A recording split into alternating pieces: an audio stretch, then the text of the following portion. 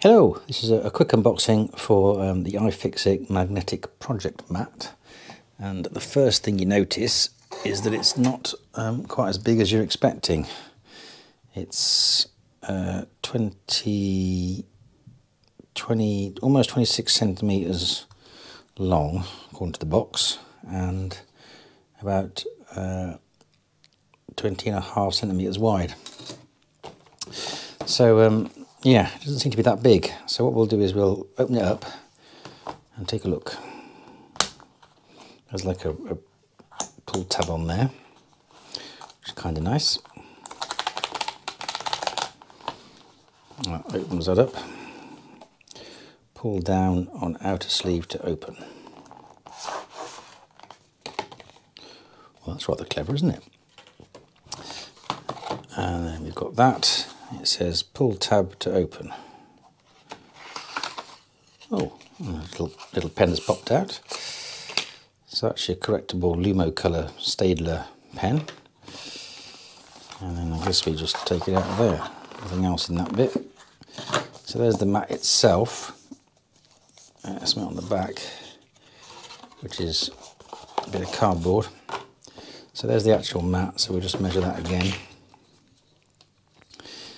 And it's 25.4 by 20.4. So it doesn't look that big. So what we'll do is we'll use it and we'll see whether it's any good for well, it's obviously going to be good for mobile phones because you can tell by the size of it that all the bits for a phone will fit on there. But let's see what it's good for other than that. Like, for example, for laptops, which is kind of why I've got one. And whether or not iFixit need to think about making a much bigger one. So we'll take a laptop apart and we'll position the screws on it and see if it works. So just a quick example then. This is an XPS 159550. There's about 16 screws that I've taken out to get the hard drive out of it, and they're on the mat, and obviously they fit on.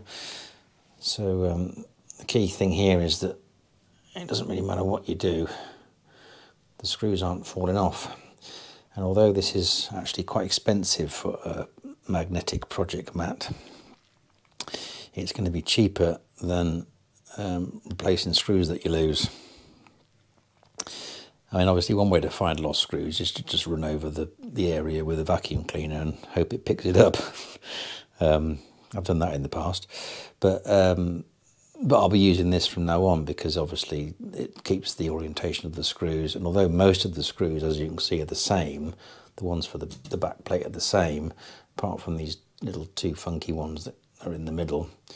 There are obviously a variety of screws, and it's just nice to get into the habit of lining the screws up to the hole you took them out of, just because it's going to be easier and more efficient when it comes to putting them back in. But yeah, so it's well worth it if you do take laptops apart a little bit, or you've got to think about screws. Yeah, so anyway, any comments, stick them in the comments. Liking and subscribing is always encouraged, and as usual, thanks for watching.